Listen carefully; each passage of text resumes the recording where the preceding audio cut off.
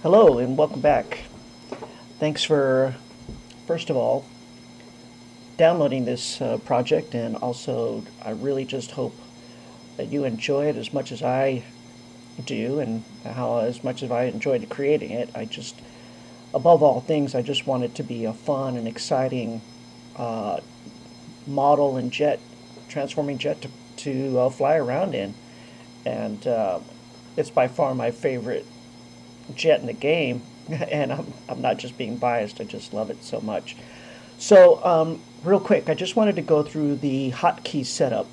Now, I've included a hotkey setup page in the manual folder. I'm going to put a picture of that up here right now so that you can see what I'm looking at. And I've gone ahead and set up all the hotkeys around the number key control pad here. So I'm going to go through each key, discuss how you use it, and let's begin. So of course you would have to set up something similar to what I have set up, but these are my recommendations for a quick start, just getting everything to function and work properly. So everything I've set up is using the right control plus a number on the keypad and also the surrounding buttons around that. So let's look at what Control 0 does, and I believe that is the wing sweep. So let's Control 0. Here we go. Sorry about that delay. So Control 0 is set up for my wing sweep. I also have this set up on my Xbox controller as my Y button, so I can do it that way. So Control 0 is wing sweep. Next thing I have is the Control Delete button, and that's going to be the air brake system. Control Delete. Now these are on-off switches, so everything is, the first time you hit it, that's the on, and then when you hit the Control 0 again, that's off. So as we move forward, just remember, everything that goes up in the sequence, you can also come down to get back to the default position. We've looked at Control Delete, which was the air brake. Now just do Control 1. Now for this particular sequence, this is going to start the transformation sequence. So normally when you're in the air, you won't have to do this step, but to show this while we're parked, I'm going to hit Control 5, and that's going to be my, this is my jet landing position. And when I hit Control 5, that's going to put me in a landing position where I can land on my feet or the legs as they come out. So I can land in Guardian mode or BATTLOID mode. Okay, but just imagine we're in the air, we're flying, and I hit Control 1. That's going to take me into Guardian mode. So from Jet Fighter to Guardian, Control 1.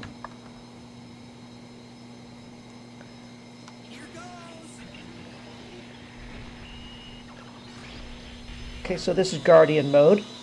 Now from Guardian mode, I can go to BATTLOID mode. So I'm going to hit Control 2. So you have to do these in a sequence. So from Guardian mode to BATTLOID mode, Control 2.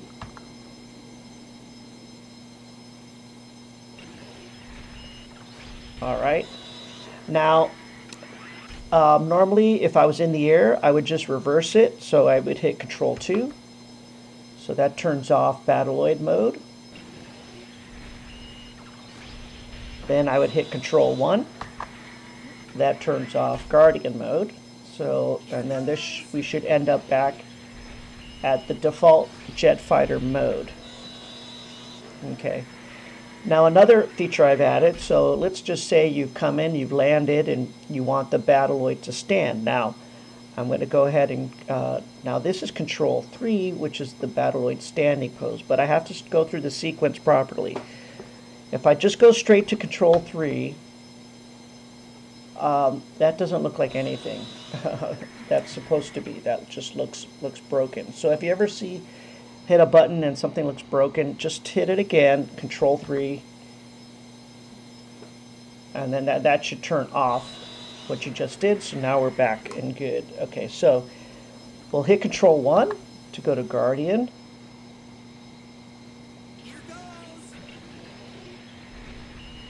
Then we're going to hit Control 2 to go to Battleoid.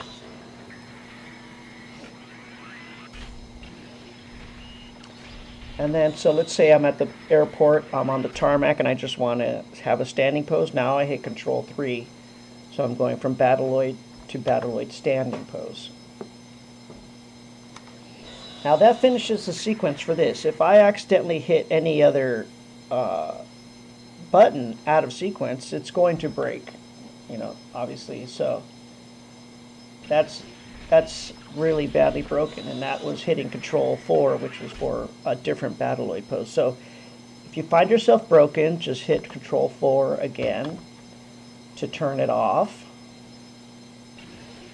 Okay, so basically Control 1, 2, and 3, you can use those in sequence. And then that kind of ends this transformation sequence. So let's go back to jet. So I have to hit Control 3 again. That turns off Battleoid stand pose. Then I hit Control 2, that turns off Battleoid to Guardian. Now I hit Control 1, and that will turn off Guardian mode. So now I've gone back all the way back to the root, or back to the default position of jet fighter. Okay. So now let's say there's another thing. We kind of did a standing pose on the tarmac. Let's say I was in Guardian mode. So that's Control 1. I'm in Guardian mode. Now let's say I want him to stand on the tarmac, so like a parking position in Guardian mode. I can do Control 6.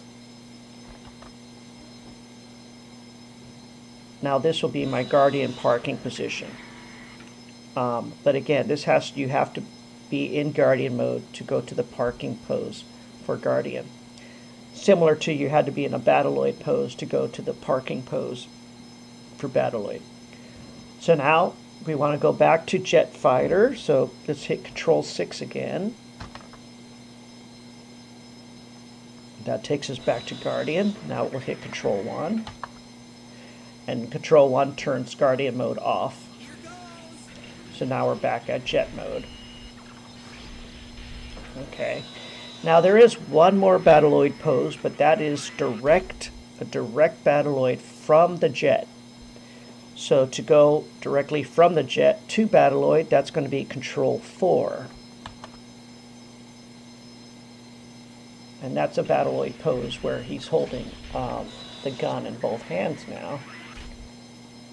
But that's now the end of this sequence. So you basically just from jet fighter to Battleoid, and that's it. So now we want to turn off that Battleoid pose, which is Control 4. So hit Control 4 again. That turns off the pose. And now we're at jet fighter. Okay. Control 5, again, that was our Guardian Battleoid landing position. Now we're at the jet landing position. If you haven't seen the other video, the reason this happens is, imagine when you're landing that the wheels are on the ground and you land in jet position. Now in Flight Sim Simulator, I want the wheels or the contact points of the wheels on the ground, but I want the legs to be touching the ground. So let's say I went to Guardian mode. My legs are inside the ground, so that's not working. So what we do is we hit Control 5, which controls our landing position overall. So now that raises us up, and we can now land in this pose as well. So the contact points for the wheels are still the same, but we've raised the model up into the air, so now the legs aren't penetrating the ground. Of course, I've talked about having different cameras for this, so if you go up to camera view, we're currently using Pilot has a few different cameras here. If we go to Pilot camera, you'll see the camera shoots down to what normally would be inside the jet cockpit, but because we're landing In Guardian mode, I've set it up so that you can also use a hotkey to go back and forth between these two cameras. So for example, if I go into normal jet landing position, fighter plane position, the plane will go down, and if I hit F10, then the camera zooms down into the normal fighter jet position. And again, we hit Control 1 to turn off Guardian mode. So you'll begin to recognize which poses are Guardian, BATTLOID, BATTLOID 1, BATTLOID 2, BATTLOID 3 pose. So you'll start to realize that, oh, okay, I just go in reverse sequence, or I just undo what I need to do to get to a specific level of transformation. So the other hotkeys that I have are Control 7, which is for a heat shield. So we have heat shield on and off. Control 7, heat shield off. Now Control 8 is for elevator wings. Now the original cartoon series did not have elevator wings on the legs, but I like them. I think they look more like the F-14 Tomcat. So if I hit Control 8, we have elevator wings display, and you can have these on. It's up to your taste. That's like switching them on. Control 8 will switch them off. Now I can also, Control 9 is for the stabilizer wings. So those will disappear, turn on and off. Now the reason you would turn those on and off is if you turn on battle armor. So if I did Control plus, that turns on our battle armor, and I don't mind the stabilizers on in this position. I don't even mind having the elevators on with battle armor on. But if for some reason you want to be closer to the original cartoon series, you can turn both of those off, and that way those won't be displayed. So Control plus again to turn off battle armor. Control 9 to turn on your stabilizer wings. Alright, the next things we have are the keys kind of surrounding. We talked about Control plus, which was for your battle armor. Now if I'm going to turn the lights down a little bit so we can kind of see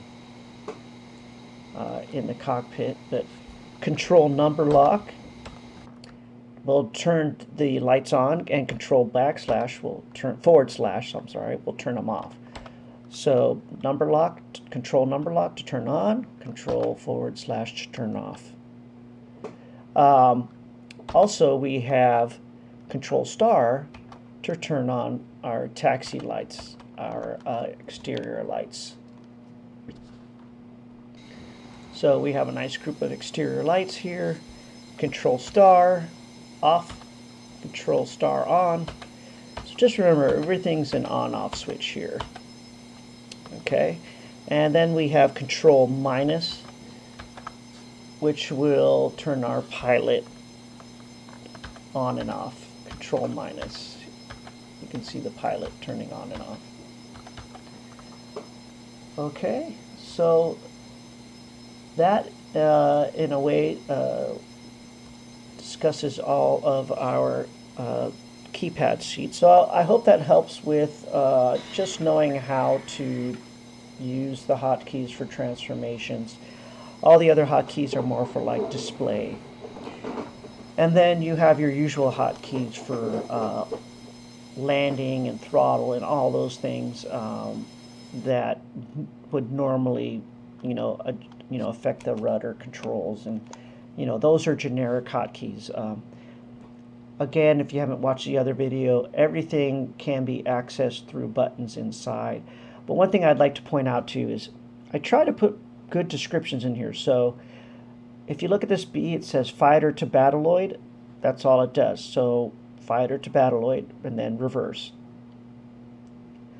G is fighter to Guardian. So you have to be in fighter to begin with and then go to Guardian. The next button is Guardian to Battleoid. So it's basically saying you have to be in Guardian mode to go to Battleoid mode. Okay, so this is a Battleoid stand pose, so you have to be in Battleoid, this Battleoid pose in order to access the stand pose. And then Guardian tarmac pose, well, you have to be in Guardian mode to access the Guardian tarmac pose. And then you got wing sweep, air brake, and then all these on-off switches for armor, heat shield, stabilizer, everything we talked about, parking brake, and so forth. So I hope that was useful. And again, please check in with Skull Squadron Sims, .itch.io. This will I will keep updating the manuals and adding any other little tips and tricks here and there. I've also started using the devlog on Skull Squadron Sims, itch.io. So at the bottom of the main page, you'll see a devlog link with any updates. So I hope that's helpful, and by all means reach out and leave some comments on the itch.io page, or you can email me as well, and I'll try and answer any questions after you have downloaded them. But I just wanted to thank you so much for checking my passion project out, and I just really hope that you love it as much as I do. And just the more you play around with it, the more I think you're just going to really enjoy it, and it's just going to be even more awesome. I just find myself flying this around for hours and hours, and I never get tired of it. So thanks again, and have a great day, and we'll see you out there in the Microsoft land. Take care.